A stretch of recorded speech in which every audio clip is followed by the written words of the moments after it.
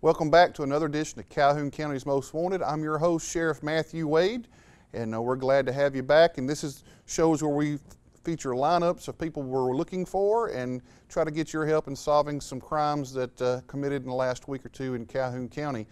Before we get started, I'd like to talk to you something that's very important.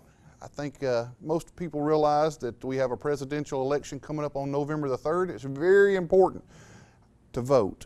Our country was founded on a democracy where everybody has the opportunity to exercise their right to choose in who our government leads by. Our president, whether you're a Republican, Democrat, conservative, liberal, whatever terms you use, it really makes no difference. The main thing is that you go out and exercise that right to vote. And with COVID and everything else that's going on in our world, that has brought up some difficulties, but I want to let you know, you've watched the media and you talk about mail-in ballots and all this, and you really don't know what to believe, but in Alabama, there's already a process in place. It's called absentee voting, and the law has been changed or amended to allow anyone who wants to vote absentee can, and this is to help people comply or not be infected with COVID, and you have till October the 29th to apply for an absentee ballot. And you can do so by going to the Calhoun County Commission office at 1702 Noble Street in Anniston, or you can call them 256-241-2800, or look online and find the Calhoun County Commission and get the information that way. You can actually go to the Commission building and vote absentee Monday through Friday, 8 to 4:30. We really want you to go out and vote. It's very important. It's how our country was founded. So please, please, please, please, go vote, exercise that right, and we'll see what happens after that.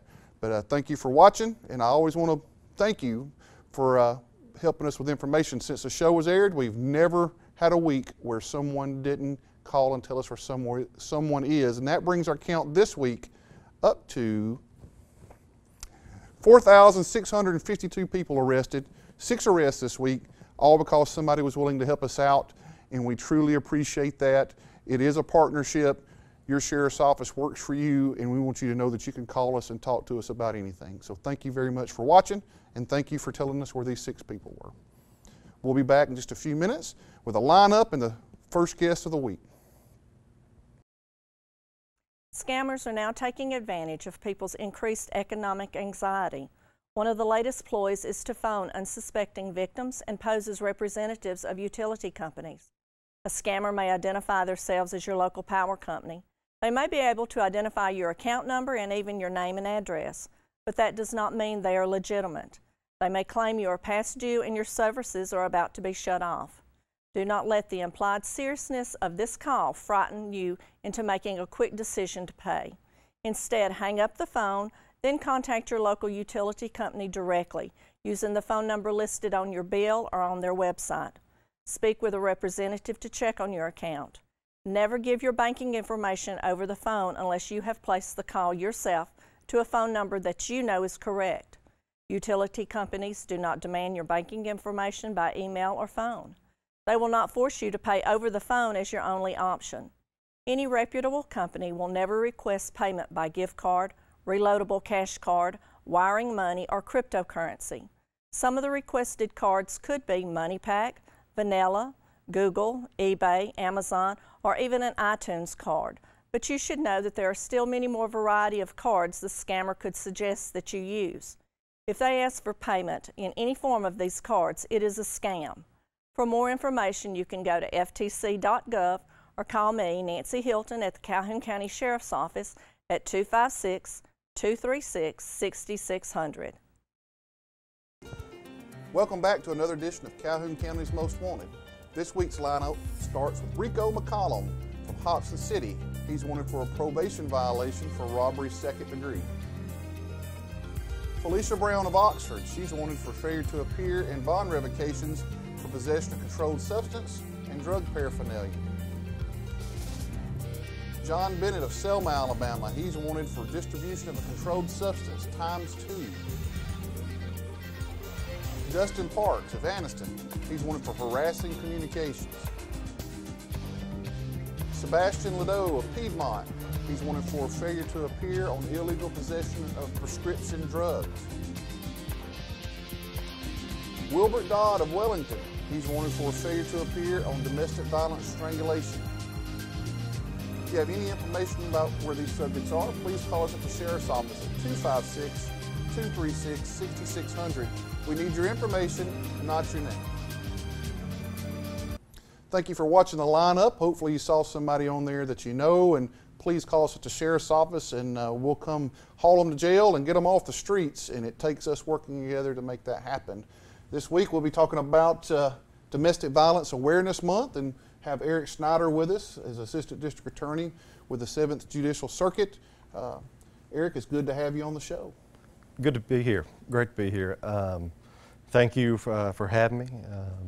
As we know, we want to bring attention to domestic violence in the month, and we're trying to do that this month and get that out there, and the dangers and the what comes with domestic violence in our criminal system, which we see every day.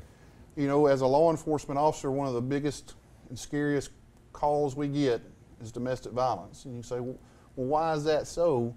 You know, a lot of times we'll have somebody, a lot of times it's the female that calls, not always, but a lot of times a female call, and you go out there on a domestic violence situation, and then you go to make an arrest of the person, and then the female's mad at you or even attacks you for trying to arrest somebody that they called you to come help solve the problem. Whenever you got romantic feelings involved, you just never know what's going to happen. Right, it's very true. The calls y'all answer are very volatile. Some of the most dangerous calls you respond to. The people that get trapped in these relationships, many times females, there are males also that are in these domestic violence relationships. We want them to know there is a way to get out, and they need to file that report. There's a thing called a protection from abuse. We can help them fill that out at the district attorney's office. That can keep a perpetrator away and get immediate relief for that victim who is caught in that situation. Let's talk about that. You know, a lot of people will call and protection from abuse, PFA. A lot of people call them restraining orders, and there's a lot of myths and there's a lot of unknowing. You know, I'll have people call me and go, hey, my neighbor's bothering me, I want to get a restraining order. I go, well, you can't get a restraining order because your neighbor's bothering you unless you're in a romantic relationship with them. So getting a PFA is not really that easy. I'm not going to say it's easy, but it's just not for everyone. It has to have a domestic relationship to it. Can you tell us some of the requirements for it? In order to qualify for a protection from abuse, you're going to have what's called a relationship that meets that qualification. It's going to be a dating partnership. If the two individuals have a child in common, they'll qualify. Also, the legislature has put it in there is if they included step parents or stepchildren, or if they're a household member that were involved in an intimate relationship. The legislature added the step parent, stepchild provision. They saw where that needed to be added, and I think that was a good provision. It includes parent and child. But like I said, most of the time you're going to have that. For the domestic violence, you're going to have that relationship, and also the PFA. There are going to be those qualified relationships you have to meet.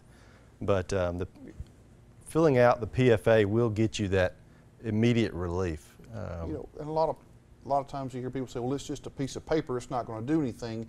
And I disagree, because there's a lot of times in these type of relationships where these abusers know how to get right up to the law, but they don't cross the line. And so a PFA helps protect them in that situation where you can't get so close to them, you can't contact them by phone or electronic device. So it actually makes them illegal for them to be around them, where otherwise, if you didn't have it, there's nothing law enforcement could do. So while it is a piece of paper, it does allow law enforcement and the district attorney's office the ability to prosecute people who violate other rules that might not necessarily be against the law if you didn't have that protection from abuse. Right. I would definitely say it gives, it gives law enforcement a tool to go out there and arrest a perpetrator. Absolutely. Who has, when they issue these PFAs, they can be no social media contact, no text messages, no phones, no in-person, because we think about somebody violating a PFA when it'd be just in person. Well, nowadays there's a lot more ways to contact an individual than showing up at their doorstep. And social media, the way our world's turning is right. People can be harassed and stalked in that same manner. Exactly. And also now, a violation of protection order they can be arrested for is a misdemeanor offense, punishable up to 365 days in jail. But on your third offense, it is now a Class C felony. So that also gives it more bite. Right. Because with these individuals, sometimes they are repeat offenders, as we've seen. They are. From my experience, 24 years worth is normally they are. Right, right. So we want to do everything we can to keep them off the, keep them off the streets if they're presenting a problem for us and harassing, stalking. And I tell you, people talk about domestic violence. I think one that gets a lot of attention, this week's lineup, we had one where it's domestic violence strangulation. Right. That always gets the media's attention and gets, everybody says, oh my gosh, strangulation, that's terrible. And it is. But can we talk about a little bit about what that law is or what it means? DV strangulation suffocation is when an individual, either by using their hands or using another object, we've seen something to put around the victim's neck, causes them to quit breathing, obstructs their airway. And that is a serious felony offense. It's a Class B felony offense. Carries a punishment range of 2 to 20 years. We see more than that than you think. You do? The Netflix show, I don't know if anybody watches Netflix, but there's a new show out that's on the top, I think it's still on the top 10 most watched. It's a documentary about it's called American Murder, where Shanann Watts was a young woman, married woman in Colorado with 2 young children, where her husband was having an affair and he strangled her and killed their 2 children. And that's come out just this month. It happens to be Domestic Violence Awareness Month, and I watched that series and I just can't fathom doing that to somebody you love, much less your children. Right. But, it has been shown as an indicator, a predictor for violence. If a perpetrator is willing to put something around your neck, you need to go. You need to get out of there. You need to seek help immediately. Well, in domestic violence, we see the cycle where abusers will do something, then they show remorse, go through the honeymoon stage, and then the next time they do something again, it's a little more violent, and it keeps going and going. And these situations aren't. It's not as easy as going, well, I'm done, I'm leaving. Sometimes it is, but most of the time, people love each other. There's feelings there. They got married. They have kids. So it's a very complicated thing that it's just not that easy to leave. But there is help out there. And when we come back from a break, we'll talk about some of the help that's out there and some of the things that y'all do at the District Attorney's Office. Okay. So we'll be right back with the second half of the lineup. Welcome back to the second half of the lineup of Calhoun County's Most Wanted. Thomas Bird of Oxford. He's wanted for failure to appear on possession of marijuana, 2nd degree. Donnie Stewart of Oxford. He's wanted for probation violation of possession of marijuana, 1st. David Kuhn of Anniston. He's wanted for a failure to appear for theft of property, 3rd degree. Rogelio Prado Cacho, Leeds, Alabama. He's wanted for a probation violation and trafficking of methamphetamine. Quindarius Fleming of Dalton, Georgia. Probation revocation for theft of property, 3rd degree. Susan Hicks, Decatur. She's wanted for theft of property, 3rd degree, failure to pay. Gawad Richardson of Gadsden. He's wanted for failure to appear on violation of domestic violence protection order. If you have any information about these people, please call us at the Sheriff's Office, 256-236-6600. Welcome back to Calhoun County's Most Wanted. Hopefully you saw somebody in the lineup that you recognized and know where they're at. Just the other night, about 11 o'clock at night, I got a Facebook message that somebody says, hey, I know where somebody's at.